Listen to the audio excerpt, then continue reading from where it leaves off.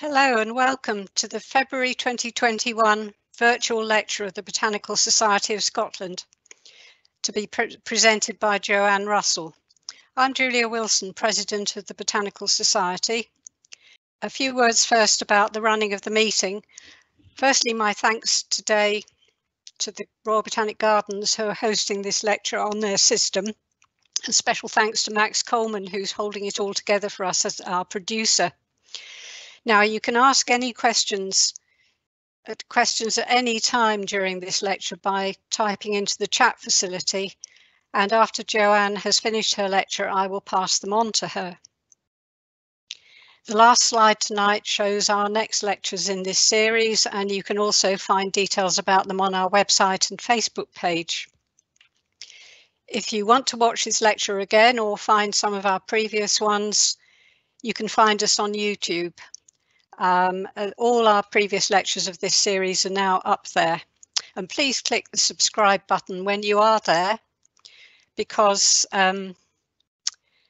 we need 100 people to subscribe before we can get a sensible URL for the YouTube site. It doesn't cost you anything, just click subscribe.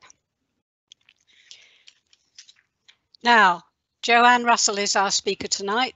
She's a researcher in the cereal genetics group at the James Hutton Institute in Dundee. Her career began with a degree in agricultural botany at the University of Edinburgh, and she then went to Cornell University in the United States for 6 years, and then she returned to the UK for postgraduate study at the Scottish Crop Research Institute, which is now called the James Hutton Institute. Her PhD concentrated on developing molecular markers to measure diversity in the tropical tree Theobroma cacao, in other words, the cocoa tree, which of course supplies us with that essential nutrient chocolate. Her current work focuses on cereals, especially barley, and Joanne is going to tell us more about her work this evening. So over to Joanne now.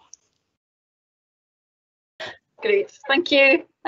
Sorry about the technical hitches. As Julia said, my name is Joanne Russell, and I've got a very much most of my career in the last probably 20 years has been spent looking at genetic diversity, and particularly looking at land races. And this first slide really highlights the importance of, in this case, barley land races, but it shows the different types of areas that barley grows in. The picture on is a picture taken on Orkney, and this is me hand harvesting barley plots that we grew on Orkney. And this picture on the other side, it was a trip that we took to Ethiopia a few years ago to look at Ethiopian land races. And just behind the little boy, you can see the beginnings of the start of that crop. And this was in August in 2018. So you can see that the crop is just starting to begin. So this kind of really summarises the breadth and depth that we have available in these land races. If you think that they grow so well in Orkney, yet at the same time, these land races grow so well in Ethiopia. So I just wanted to explain the importance of barley. I'm sure most of you are used to seeing barley grown in the fields around the Fife and the borders and in east of Scotland. But if you look at the map at the top, barley is the fourth most important in terms of production of the cereals. And you can see that the red colour highlights considerable production as the highest production. But you can see that most of the globally that barley is an extremely important crop. And the picture below, from barley to bar, this was the picture. We were really surprised with this picture this was a picture that was taken when we arrived in Ethiopia at the airport. And it just kind of shows the importance of barley to a wide range of countries, not just developed countries, but also developing countries. And you can see that from those pictures that you can see people are using it for straw, they're using it for feed, and of course they're using it to develop alcoholic products in the terms of beer in this case. The pictures along the bottom just give you an indication of the different types of products and the different types of places. If you have ever been in Ethiopia, you might have tried this, which is kolo, which is like a kind of roasted barley. and it's eaten as a snack with beer, and it's actually really addictive. We brought loads of these packets of these back. We probably shouldn't have brought them all back, but we did, and we spent quite a long time consuming those, and also consuming, obviously, the whiskey as well. So I was just going to maybe take you back 10,000 years and just walk you through the history of barley. And barley is an ancient crop, and like many of the cereals, it started its life in the Fertile Crescent. And this is an old map that was taken from a book by Harlan, written in the 60s. And this is the classic picture of the Fertile Crescent. You can see it goes from Israel through Syria up into the Turkey and then round into Iraq and Iran. And the theory is that barley was first domesticated in this region. And if you look at the picture over here, you'll see this first picture shows a picture of wild barley. And you can see that the seeds are starting to dehisce from the ear. And of course, this is a great dispersal trait. And wild barleys were grown and dispersed. They dispersed and were carried on the most likely on animals' coats and fur, and carried and then dropped, and they would germinate when the conditions were right. However, that's not particularly good when people are starting to settle in communities and they actually want to keep the grain on the ear so that they can harvest it for food, and they can also harvest it for sowing the next year's crop. And there was two very simple mutations caused this, what we call brittle rachis. And these mutations resulted in what we now see as barley. And this is one of the early domesticated barley types. And you can see that the grain is retained on the ear. But what's really fabulous about barley, and I hope by the end of this talk you will be as enthusiastic about barley, and you may not look at the field you see in quite the same way. But wild barley still grows in the Fertile Crescent. And these pictures at the bottom, the one in the middle gives you a good example of what the ear looks like when it's grown in a field. And you can see in the background that it doesn't grow just alone. And this is in some of these meadows. And these three pictures were taken on a trip to Israel a few years ago by one of my colleagues. This is a famous cave where they found some dried grain that they could actually date and age to 6,000 years ago. And you can see in the foreground there's a lot of different plant material, and wild barley is included. So we have a record of the history of what's happened over the last 10,000 years and before in these populations that still grow across the Fertile Crescent. But we also have a very good record of what happened following domestication. And following domestication, barley went in several different directions and followed the routes of the various different trading routes. And what happened was that these individual seeds would have the retention on the ear would have allowed people to travel with the grain, take the grain with them, start cultivation. And as the grain moved and people moved, the landraces would have become adapted to a wide range of different conditions. Because you can imagine that conditions in this region, and as it moved up into, we now see barley landraces from Scandinavia and obviously from the UK, down into southern part of Spain, and of course along North Africa and into Ethiopia, and then far east up into the Tibetan mountains in Nepal. And again, I've just tried to pull out some pictures of showing you different locations where we find landraces. And again, these landraces are still present in this form, so they've still got this genetic memory of how they've travelled and how they've become locally adapted to these conditions. This again over on the left-hand side, as you look at it, is one of our fields on Orkney. So we have these very large collections of landraces, and it's an ancient and highly adaptive crop. And as you can see from the distribution and the expansion that's occurred worldwide, it's important in all these very climatically vulnerable regions. And therefore we would expect that this material will be particularly valuable for looking at things like climate change and sustainability. It's undergone these extensive range expansions. And looking at like many species, it has been stored in different gene banks. There's been large collections over the last 100 years, and we think there's roughly about 400,000 barley accessions stored, and about 80% of those barley accessions are landrace accessions. So we have huge amounts of material that we can actually begin to use.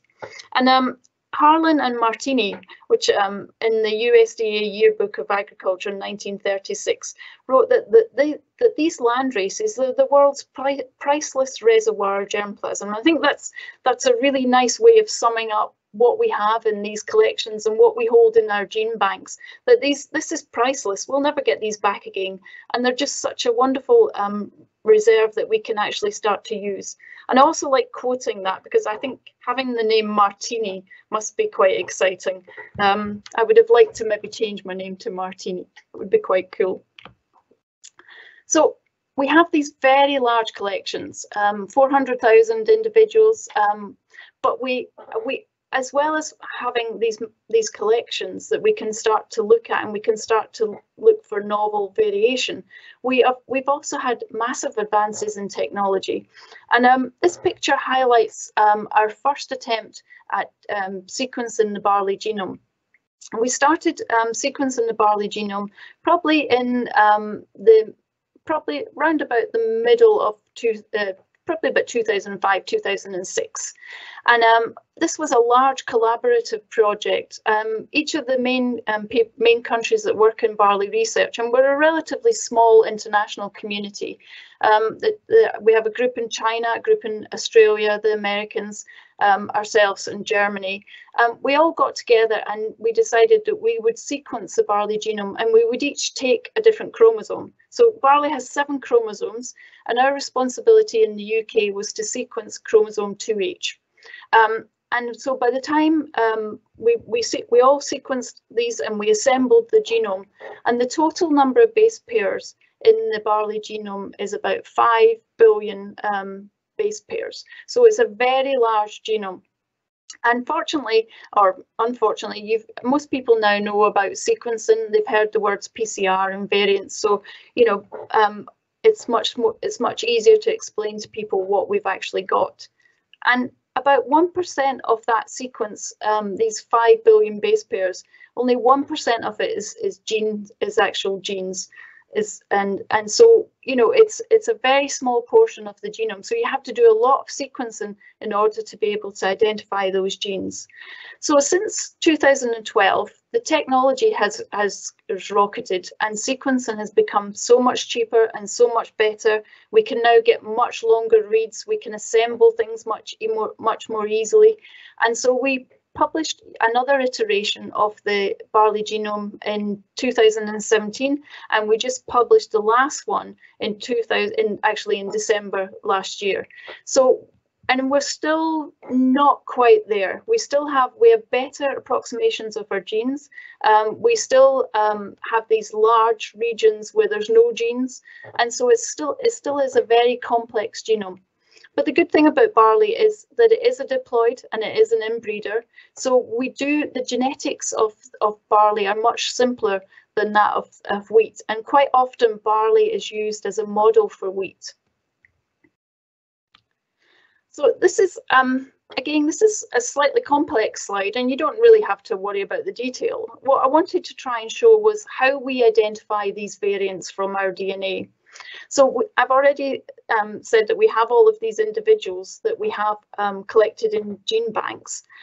We also have now the barley genome sequence, these 5 billion base pairs. But how do we start to understand what the variants look like in those individuals? So this diagram here, this is called a Surkos diagram, and you'll see these in a lot of genetics papers, genomics sequencing papers.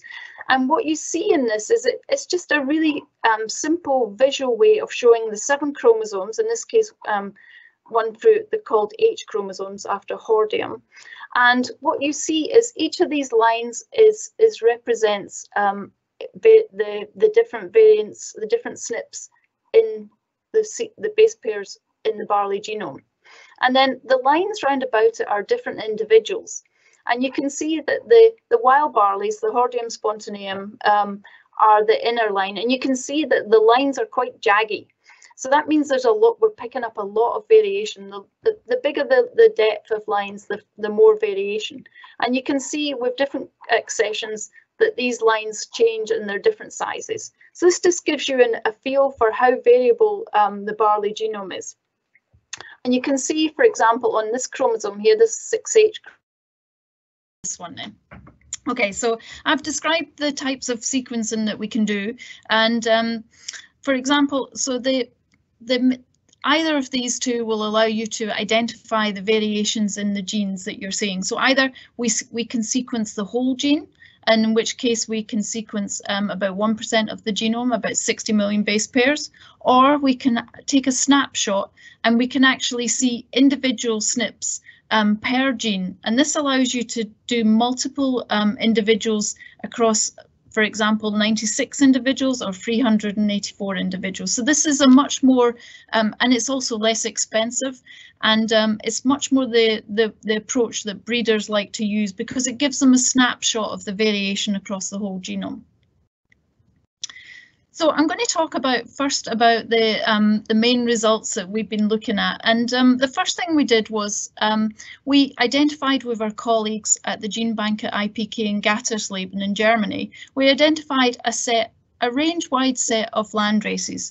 So you can see from this slide that the blue dots is the georeference position of each of the landraces that we surveyed. So you can see that we covered the landraces from the Fertile Crescent, as well as the red dots, which is the wild barleys from the Fertile Crescent. And the landraces then go into across East Asia, and they come up in through Europe and into Spain and then into North Africa. And what we did when we did this, we had about 137 landraces and about 100 wild barleys, and we identified over 1.6 million SNPs. And of course, that's a huge number of variants that we're seeing across these individuals and across all of these genes. But what's really interesting, and the way in which we try to understand this variation is we need to break it down into smaller parts. And the most important part of a gene and the variant that causes the most changes in the protein and the function of that gene is what we call the non-synonymous changes. And you can see here that we detected a wide range of non-synonymous changes. And these can now, these will alter the actual protein and therefore will change. So these are the most important ones for us to look at. But what we can do, rather than plot all of these individuals, we need to find some way of actually looking at the similarities between individuals. And so what we do is we take a pairwise comparison. So if you look, for example, on this figure, again, this is the same group of land races, each individual is represented by a different dot. And what we do is we look at this individual, this purple individual, and we look at his nearest neighbours. And we see how many variants they've got in common with each other and how similar they are. And so if they're very similar to each other, we'll call them the same thing. We'll give them the same colour. They'll belong to the same group. And so what this allows us to do, it allows us to break down these 1.6 million variants, and it allows us to group and cluster individuals. And so what you can see here is that you see that very much you get this cluster of colours. So for example, over into Spain and North Africa, you find that we see a predominance of this red type haplotype. Similarly, as you start to move through Europe, there's a dominance of a blue, moving into a yellow. And then as we move into the Fertile Crescent, you'll see there's lots of different colours. And still within the Fertile Crescent, the land races in that region are still probably the most variable that we see. But we see this very much, the variation we detect is always shaped by geography. So it's a really interesting, I mean, it's what we would expect, that if you are adapted to the same region, then you will share a lot of similarities. So what else we can do with this data is we can look obviously across the whole genome, but we can also start to look at individual genes. And this is where this type of technology, particularly exome capture, becomes really important. So this gene, this is HVPPDH1, and this is a really important gene because what it is it's a gene that controls your photoperiod. So it's a gene that has allowed individuals that originated in the Fertile Crescent to move northwards, where the day length gets longer, where we have winter conditions. So it's a really, really important gene. So what you can do is you can look at this gene, and this gene's made up of regions which control the proteins, and these are called exons, and you can see these as appearing as these blocks, and each of the little arrows below it is a different variant. And you can see that some variants, these ones in grey, are in a region that it doesn't actually change the function of the gene. So the gene will still function exactly the same way despite having these variations. And it's really similar to what they've been talking about with COVID when they sequence the COVID virus. When they sequence that and they find variants, some of the variants don't actually affect the action of the virus or the mode of transmission, whereas other variants, and particularly variants which change the protein and the product of the gene, will change the various aspects. So the same is true for any gene. And so you can see I've highlighted here some of the variants which will make the protein do something different and will allow that change in adaptation towards different day lengths. And what I've done in the bottom here is I've plotted each of these variants, so we can look at these variants across this gene as a whole. And this gene is about 3,000 base pairs, so it's only a small, tiny piece of the whole of the genome, but it's a very important gene. And you can see that again that you see some geographical structuring of your colours. You see some variations, so the blue and the orange are different variants of this whole gene. And you can see that this is very different throughout the whole of our survey of our landraces. So we can pick up considerable variation at the gene level, but we can also look for variation across the whole of the genome. So what's the practical aspects of that? That's all great that we can say, oh, this is very diverse. We've got all this variation that we see within these landraces.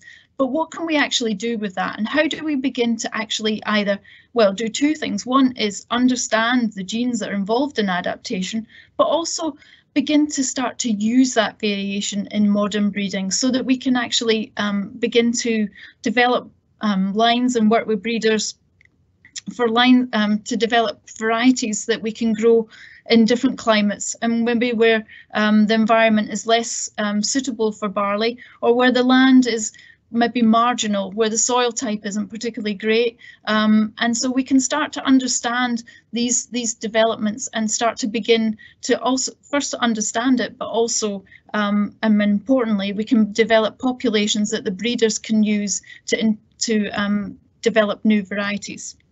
So this is just an example here of what we've done. We've identified across this whole region, we've pulled out individuals that are represent each of the different types of groups. And you can see here, this individual is an Ethiopian line, which is coming from down here, and I've color coded it green to be almost similar to the green here. And then we've chosen a line from mainland Germany, and we've taken an Iranian and a Tunisian line, again the orange lines around this region of North Africa, a line from Syria and a line from Iraq, and one from Russia.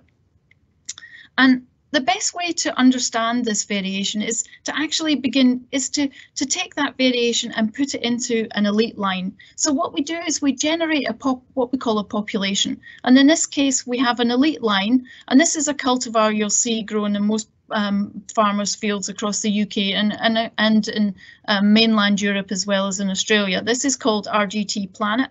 And this is one of the most recommended, the highest recommended list varieties for malting. And what we've done is we've crossed it with each of these individuals, and we've produced what we call an F1. And you can see that this F1 is half of the elite line and half of the landrace. And we've done this for each of these. And then once we've done that, what we do is we've got two options. We can either self those to give another population and start to break up that variation so we can see the effects of it, or we can back cross it, which is what we've done in this case. So we've back crossed this hybrid to the elite line, and now we're starting to see smaller portions of the landrace in a background of the elite. So this just allows us to take the whole genome and break it into smaller parts so that when we grow these, we can actually see the effects of those smaller parts on what the phenotype that we're looking at.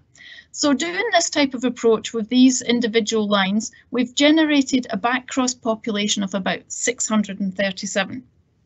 And this is part of an EU-funded project called Barista, which is funded through the SUSCROP Sustainable Cropping Programme, which was and this work started last October. And we have partners across Europe, and the plan is, I'll just show you the figure. This is actually just hot off the press.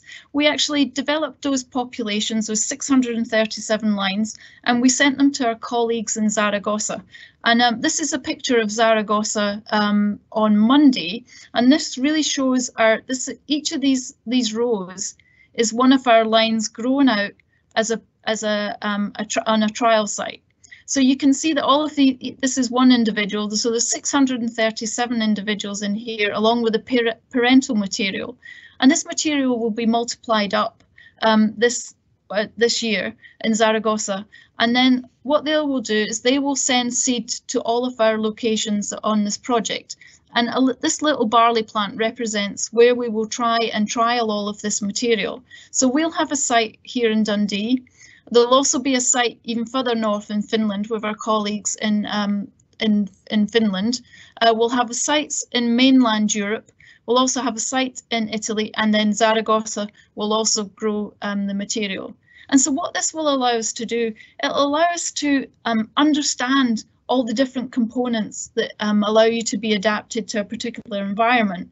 But it also allows people to go out, scientists to go out, breeders to go out and look at this material and select individuals that are doing particularly well under their conditions. So you can imagine that, you know, the Russian, maybe the influence of some of the Russian alleles from that landrace will do particularly well in the northern sites up in Finland and in Scotland, but we don't know. So this is a kind of almost the kind of test and the proof of the pudding is when you can actually not just genotype this material and understand the genetics, but you can actually put it in under field conditions, and you can actually start to measure things that we would normally measure.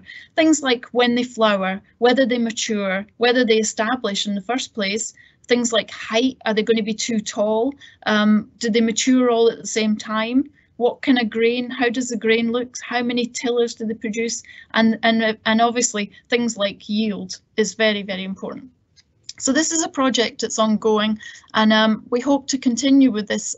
We hope to get this material sown this time next year as part of our spring trials. So I want to really finish my talk, the last part of my talk, really on something that probably is very close to home. And I want to talk really about, I've talked about the overall diversity that you see across the wide range, across the global effects of land races. But what I wanted to do specifically was to look very, very locally. And in this case, we wanted to look locally in Northern European. And we wanted to assemble a collection that was really based purely on the land races from the UK and in specifically Scotland and also the Nordic land races. So we're really looking at, we've noticed that when we've talked to breeders from places like Iceland and Greenland, that they're actually now, they used to grow barley in these locations just for straw. They never really expected to get any grain from these, but they're now finding that as the temperatures are changing, they're actually now starting to get product at the end of it. They're starting to get a decent yield. And so we really want to understand this local adaptation to the northern climes. And it's a really nice set of germplasm, which is very Scottish. Oh, sorry, wrong way. So I'm going to introduce the history of Scots bear. And I've written here probably because when I did this talk originally, when I started working on Scots bear, we have very good collaborations with Carlsberg. And I thought it would be funny to go, you know, the Carlsberg advert where they go is probably the best beer in the world. So we don't really know whether this is true about Scots bear, but we probably think it is the oldest cereal variety commercially grown in Europe. And we actually think there is evidence to suggest that it's actually the oldest landrace outside of the Fertile Crescent. So it's a really very valuable source of material. And I've got some quotes over the other side. If you look at the picture, the original picture of Bear, or Big as it's sometimes called, there is some evidence that it was around 600 to 1000 years AD. So there is the evidence to suggest that it has been around for a long time, and particularly in this region of Scotland. What's really interesting about this, not just the fact that it's the oldest landrace we know of, but it's also what we call, farmers would call a 90-day barley. So it grows really fast. So you can plant it quite late after the rain and the geese and various other things have disappeared, and you can still get it harvested and out the ground pretty quickly. So we really want to understand what makes it, what allows it to do that. So from a genetics perspective and understanding genes, we want to find out, why does it flower so quickly and why does it produce its grain? It's probably very well adapted to poor soils, and I'll give you an example of where we've tested this and how we've looked at this aspect. And there is some evidence, well, there is evidence that it came from the Vikings, and we always think that this sounds really great because it makes it sound really exotic that the Vikings rode across, you know, from over to Shetland in their narrow boats, and what they brought with them was barley. And we think that that's just such a nice story if it was true. And it's really stood the test of time. And up until there's various, let me just show you some pictures. So it started to decline probably in the late 18th, 19th century, and by 1912 they reckoned there was only about 4,000 hectares of bear grown in Scotland. So it did decline and it almost died out, and it was thanks to people like our colleagues who work at the University of Highlands and Islands at the Agronomy Institute, as well as people at SASA. There was a PhD student working at SASA who actually went round all of the islands from Shetland to Orkney down the Western Isles and collected material. And these are some of her pictures of the people she met and the fields of bare barley that she collected seed from. And you can see that the locations are absolutely stunning. And so it's a great place to grow barley. How it survives in these areas, I have no idea, because it's very exposed and it's very tall. So what we did was we started to assemble a collection. So we took the Sasa lines that Kathy Southworth had identified, and this is an example on the right hand side. This is Scots Bear. It's typically what we call a 6-row type, and you can see here that it's got 3 rows of grain, and that's what we call a 6-row. Whereas what you'll see grown in most of the fields and for most malting barleys are what we call a 2-row, and this is an example on the other side of a 2-row, and you can see, oops, and you can see how different they are. Oh, sorry, it's jumping. And what we were able to do was we were able to go back through our historical records, and this is an example of our historical records that were developed collected in the 1960s, 70s by people who used to, in Julia's introduction, she said that I started to work at the Scottish Crop Research Institute. But even before the Scottish Crop Research Institute, it was based at Pentland Fields, and it was called the Scottish Plant Breeding Station.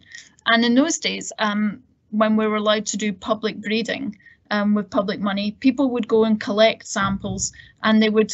We actually had our own gene bank at that time. And the gene bank, when we moved to Dundee, the gene bank was, all of the material was transferred down to the John Innes and is now part of the germplasm collection down there. But we still keep the same labels. So if you're ever in the John Innes collection, if you're looking for a barley variety, you'll see the letter B before it, and those were the ones that came from what was the Scottish Plant Breeding Station at the time.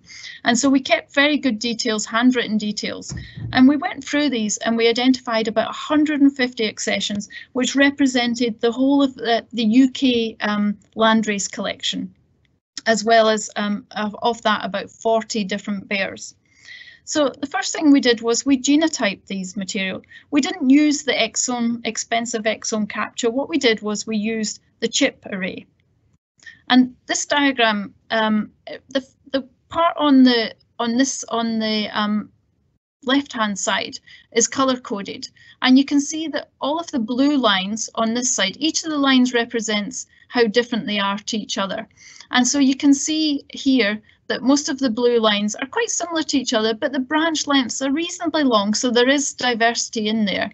And as you move through the diagram, you start to see we start to get into the Scandinavians, which are pink coloured. So these are 6-row Scandinavian lines, old cultivars from Sweden, from Denmark, and you can see that they're sitting somewhere between our 2-row UK varieties, landraces, and then the 6-row Scandinavian. And then the red ones, these ones here are all the bare lines. And again, you can see that the branch lengths are relatively short, so they're very similar to each other. It looks like they come from a single origin, but there is variation. And when you start to look at these individuals and you start to plot them, color code them based on their diversity, you can see that we see very much distinction between the islands. So if you look here, you'll see that this is the Shetland Isles, and you can see that most of the individuals from the Shetland Isles are blue with a bit of integration in red from the Western Isles. Again, here is Orkney, and again, the Orkney individuals are mainly green coloured. So they're different, they're distinct, but yet very similar on an island basis. So we're seeing quite a bit of unique island differentiation between the lines. So it's a really nice population that looks like, although they've originated from probably a single origin, they've been on the islands long enough to develop their own characteristics and become adapted to those particular conditions. So what we did was, with this collection, we really wanted to see how well this collection would do on Orkney, and we work quite closely because of the bears. We work closely with the University of Highland Islands, and the Agronomy Institute, which is located at Orkney College. I don't know if you can see this picture particularly well, but this is Orkney College, and this is on Kirkwall. And this is our one of our field trials that we put in there that year. So we have a site on Kirkwall, but we also have this site on Bury. If you travel to Orkney on the ferry that arrives at St Margaret Hope, you'll go across into Bury, and it's a spectacular location for a field trial. And this is what the site in Bury looks like. And the reason we were interested in this site is because the farmer who owns this land grows bear for Bruichladdich. So Bruichladdich Distillery use bear in their whiskey, and they have done for the last 10 years. And these guys grow the bear specifically for the Bruichladdich distilling and malting and distilling. But what's interesting about this piece of land, this Bury site, is that it's very much it's very high pH. It's very alkaline soil, so it's very sandy, and so you know, we wanted to see how well adapted our landraces were on this site. And this just shows an example of our field trials, which we measured for a wide range of traits. This is the Dundee location, and this is our Orkney location. And this graph at the bottom just shows the difference between the bears and the Scandinavian landraces. They do flower very early, which means you can get them in the ground and out the ground before there's heavy rains. If we're growing on the west coast, ideally you need to get the material out of the ground before the rains in August. Whereas the 2-row and elite lines are much later and often don't mature. But what we did notice when we started, so the main interesting part of growing the material on the Bury site, which is the alkaline soils, calciferous soils, is maybe you can see this from this picture, but you can see the sandiness of the soil. It's very fine and it's very black. And so the first year we did this, we grew some of our elite lines and we grew the bears. And what we found was that the soil's very lacking in manganese. And so we found you got this effect of manganese deficiency on your plants. But what we observed was that the bears don't suffer from any manganese deficiencies, whereas the elite lines, this is one of our elite lines, which will yield between 6 tons and 8 tons of per hectare, actually yielded nothing.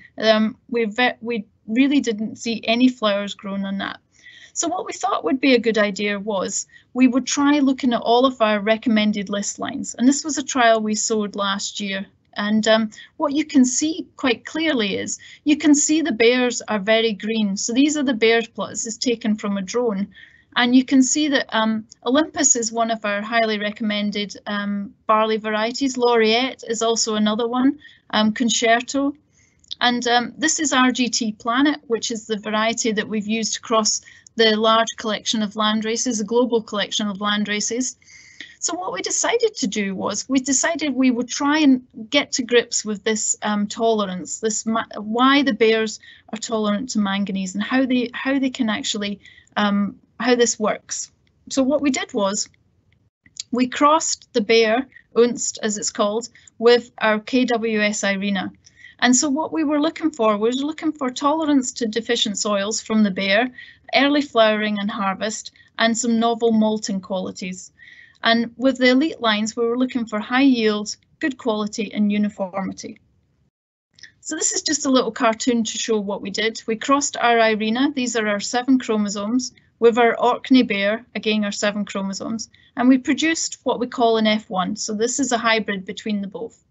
This time, instead of back crossing to the KWS Irina like we did in the previous one, we actually crossed, we did a self.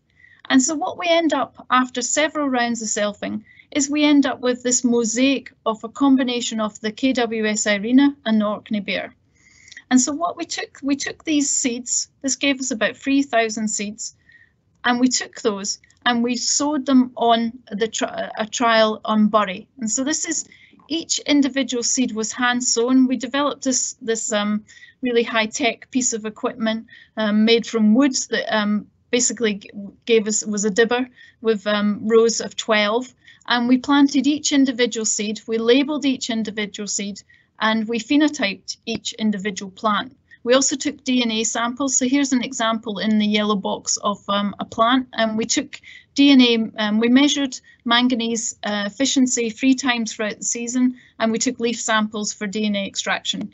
We then went back and we harvested all of the material by hand, and we've got that's all now stored, ready to be used for the next phase of the experiment.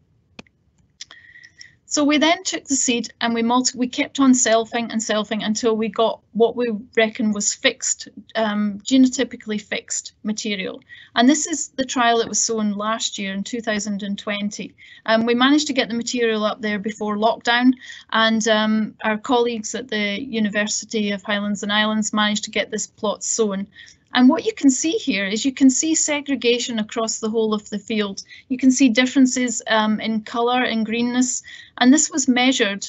If you look at the little diagram here, you'll see some that are very Irina-like and some that are very bear-like. So you can see the differences quite clearly. And some of these have got 2 rows, but they look like bears. Some have 6 rows and they're late and they're not doing particularly well. So we've really mixed up the genetics in this. And so we hope that this type of experiment will allow us not just to select individuals that are doing well under these conditions, but also to understand how these traits are important. So I just want to finish really on talking about just some kind of thoughts about where we are with this. So we've got unique combinations of diversity which are locally adapted. These resources that have been stored in gene banks are just amazing. And we've now got the ability to identify variation and variance at almost every gene in barley. And we've now started to develop these novel methods to really begin to understand some of the traits that we've never been able to get a handle on, adaptation to a changing environment, to different climates. And we've shown an example where we can take some of these land races and we can grow them on marginal soils, yet they still outperform any of the other material without any inputs. So our kind of idea is that we really, conservation via utilization is really what we want to do. So we want to conserve all this material, but we want to use it and we want to get the benefits out of this material. And of course, barley, one of its main things is it makes great whiskey, makes great beer, and of course, makes great bannocks. So there's a lot of people involved in this work. I won't list them all, but our funding comes from RESAS from the Scottish Government, also European Union, and recently from Suscrop Eranet. And thank you very much. Oh, well, thank you. Sorry, that one. Thank you very much, Joanne. I'm sorry you struggled with the technology a little bit. I think a lot of us are finding things keep going down, and I'm sure the bad weather's got something to do with it. But it's a very interesting talk, and there was lots of information in there that was new to me. And those photographs of the crop trials, you know, a picture is better than 1,000 words. Just to remind the audience that questions and answers are open, I'd just like to kick off with one. I assume that, you know, the beers in all their selection processes done by farmers consciously or unconsciously over lots of generations have been very much selected for their performance on the local soils, like the very sandy ones and everything else, and of course the climate as well. And I was just wondering, and I assume equally that the elite strains that you were using to compare them with were selected in completely different sorts of conditions. Now, are the beer ones more sort of closely tied in with their local symbionts or more reliant on local symbionts? And are the elite cultivars more separated from that and more reliant on fertilizer inputs instead? Yeah, I mean, that's something we would really like to investigate. I mean, you know, looking at below ground is such a difficult thing to try and understand, you know, and especially when you start to disturb the soil. I mean, that is one thing that so we have a Marie Curie fellow who's here for 2 years from the University of Copenhagen, and her speciality is plant physiology, and she thinks it's more about the mechanisms for transporting micronutrients throughout the plant that the bear do better.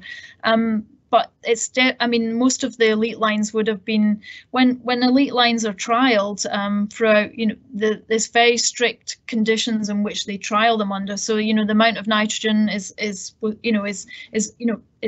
trialed under the best possible conditions to give you that maximum yield.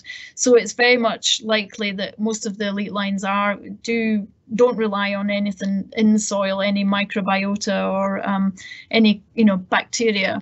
I mean, there is work here at the James Hutton looking at some of the soil microbes and how they affect, and they have seen differences between the wild barley populations and elite lines. So there must be something helping the bears and on the soil to you know, to be able to grow that well under these conditions. Farmers in Iceland previously just growing it for straw, and now they're beginning to find they can get a bit of grain off it as well. So we all need to be thinking about adaptation for climate change. Mm-hmm. Now, other questions. Actually, Max has a couple of questions, and it's probably better if I just hand over to him to ask them, because I'm sure he'll explain them better than I will. Over to you, Max. Thanks very much, Julia. Yeah, it was just following up on a possible idea we have around growing for demonstration purposes for visitors to the garden this summer, various maybe more unfamiliar crop plants that would be potentially more sustainable agriculture of the future, so less reliance on fertilizers and pesticides and so on. And obviously the bear is a great example potentially of this. So I was just curious to know, if we were to grow it in the relatively kind of improved soils of the garden, we don't use lots of fertilizers, but we do add our own compost from the compost heaps. And I don't know whether some chicken manure, I think they're certainly growing organically, so they will be just using kind of natural fertilizers rather than things out of a factory. But you know, given that you've got a richer soil at the garden, if you were to grow the bear, how does it respond when it's got really nice conditions? And would it be growing too rapidly and falling over like some cereals do when they get too tall? I'm just curious to know if you've got any thoughts on what it would do under better conditions. Yeah, I mean, we grow them. I mean, part of the trials we do down here as well, and it does grow very tall and it does lodge. It's a major issue for growing, bare on good soils, very fertile soils. There's not really much you can do other than just not put anything on it, which, so you can reduce the inputs quite substantially. The problem is when we do these types of trials, because we have, our farm puts, the usual agronomic practices on it, we do tend to find that the bears will grow very tall. And it's one of the reasons why we want to kind of cross them with some of the elite lines, because if we can reduce that height, yet still have all the characteristics of the bear, it just means that, and if they, if they do use, if we can show that they use the micronutrients really efficiently, then, it's a really nice extra crop that we can produce, so it's got such nice advantages. It's well worth trying to work with.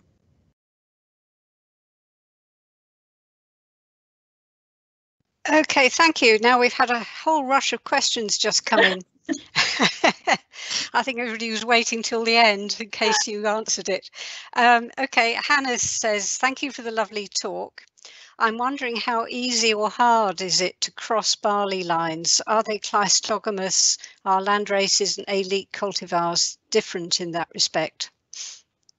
No, they are quite difficult. You do have to emasculate, and you do have to and the timing of flowering is quite difficult. So they're not the easiest things to cross, but the reason we like to use the landraces is because they're much closer to related to the elite lines, so it makes it much easier to cross. But we do cross the wild barleys, and again, that's very much, I mean, the way we tend to do this is we'll grow trays of each of the cultivars we're interested. So we'll grow them in 96 packs, and we'll do this every week, and we'll produce them so that, when they do come into flower and we can emasculate and we can get the pollen, we can, the timing is everything. And also the time of year can be quite difficult to cross barley. Coming into this time of year when it's starting to get a bit lighter is probably the best time to start crossing. So we tend to do most of our crossing between now and probably May. Although we have done it over the winter, but it's not. You do need to be relatively well trained in order to do it. And there's always a chance, because it is an inbreeder. There's always a chance that you've missed it, and although you've tried, that the pollen has already fertilized, and so that you will get cells coming through. So it's always something to have to consider, but it's doable, and people have been doing crossing for a long time with barley. Obviously, all the breeders do this. So. Okay, thank you. We have another question here from Alex Twyford, who asks, does historical geographic genetic structure in the land races reflect human migration routes?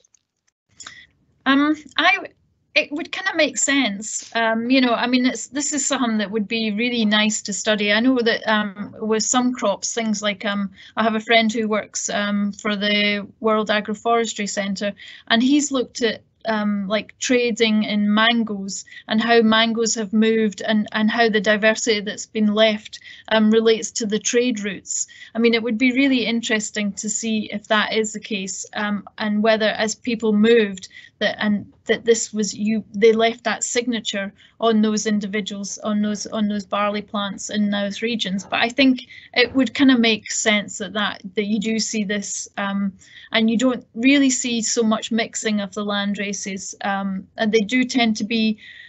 We did about the 1980s, late 80s, there was a collection of material from Syria and Jordan, and farmers have been growing the landrace barleys in those areas for a long time, and the material coming out there was completely different from anything I'd ever seen. Yet, and and farmers would swap seed, but really with very locally.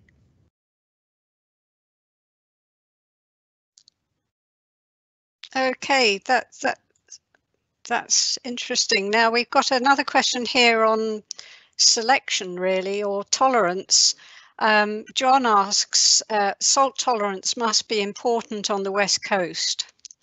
Thinking about some of those windswept coastal fields. Can you identify genes for salt tolerance in these landraces? Yep, we've actually just, one of my colleagues has just published a paper probably about a couple of months ago, and she identified a gene that was involved in salt tolerance, and she identified variants across the wild barleys as well as the landraces. So yes, we can identify them. We've never looked at them in the Scottish landraces. We've mainly looked in material. I mean, our assumption, one of the, we have done some work with people at Kaust in Saudi Arabia, where they irrigate, and if they can irrigate with the water is very salty, and so of course if they can irrigate, if they can understand salt tolerance, then they could probably use seawater as opposed to using valuable desalted water. So that understanding the whole salt tolerance thing is really, and it's a complex trait, and so we've been beginning to try and unravel that whole story. And again, it would open up a lot of marginal lands for growing cereals. I mean, our work can, a lot of the genes that you see in barley are also you find in wheat. So we kind of work quite closely with the wheat community and look for genes that they find and that we find, and see if we can identify the same genes. Okay, thank you. Now, looking at the rest of the questions, Leonie asks, is there any work done on the nutritional status of any of the known varieties and the crop wild relatives? Yeah, I mean, barley is very high in beta-glucan, and it's also high in anthocyanins. And you'll find that, I don't know if you could see from some of those pictures, but some of the barley grains are purple, and we have black seeded grains as well. And these are particularly ones that have been used. We have a line called Tibet, which is, as the name explains, comes from Tibet, and they mainly use their barley for feed, for human food. And so barley does have very much a much more nutritional value than the likes of wheat, and so it's up there with oats. And the problem we've got with barley is it's got the husk, and so that is a bit of an issue in terms of processing the grain. So if you could, we do also have naked barleys that don't have a husk, and so those are much better for human food and human consumption. However, they're not very easy to harvest, because if you don't have your protective coat on your grain when you go through the combine, it does tend to damage the embryo, and so there's we are trying to develop some new varieties with some of the companies who are interested in barley grains for actually feed consumption. And we do some work with the Rowett. Our colleagues at the Rowett have done human intervention studies on some of the bear lines, because we think the bears, because they would have been used mainly for feed and for human food, we think those have the actual some of the highest levels of beta-glucan and anthocyanins, as well as some of these coloured grains as well. I shall read it out. Do you think that the adoption of gene editing techniques are likely to increase or decrease crop diversity? In other words, do you think that they're more likely to lead to a few widely adopted elite varieties, or make landrace diversity a more important, valuable, accessible resource? Yeah, that's a difficult one, isn't it? I mean, the nice thing about gene editing is you can take a single gene from a landrace and put it into an elite line. I think it'll be more useful than it will be, and I don't really think that will develop these elite lines, which will only be, very narrow. I think we still need to identify variation, and the only way to identify variation really is through through natural diversity. And I think most people agree that we've got so much variation in our natural resources that it just seems like it makes perfect sense. And we've started to do some of this work experimental for research purposes. And it's really nice because you can take a single gene. So we can take the variation we see in some of these genes for like manganese. And what we can do is we can take, if we think we found the gene that's important and allows us to develop allows a line to survive and produce grain on very low soils, very low input soils and very poor soils. If you can introduce that gene using gene editing, when we grow them on, we can test those quite quickly on that soil. And if they do well, then we know that that's the gene we're interested in. And what we can do is we know that gene. So what we can do is we can go back into our gene bank. We can go back into all these 400,000 lines, and we can search for variation in that gene and see what it does. So it's a nice at the moment. It's a really good way of testing our candidate genes that we are thinking involved, and testing them quickly. Whether it becomes a technique that we use for actually improving lines or tailoring lines for specific climates is another question. I mean, I think breeders will still always use the techniques they've been using, and the main thing that speeds up breeding technologies is actually genetic markers, is being able to monitor these genes that are important and through their selection process. So I don't think it'll become I mean, I think at the moment it's a very good research tool that we can use to test genes very quickly and easily, but methods of molecular breeding and looking at modelling of breeding and genomic selection, all sorts of different things that we can now do for breeders that really speed up the whole process of breeding. I hope that answers the question. Well, thank you, Joanne. I've definitely got gremlins in my system. It's telling me I ought to sit closer to the router, and it's already right next to me. So I think we perhaps better wrap this up for everybody.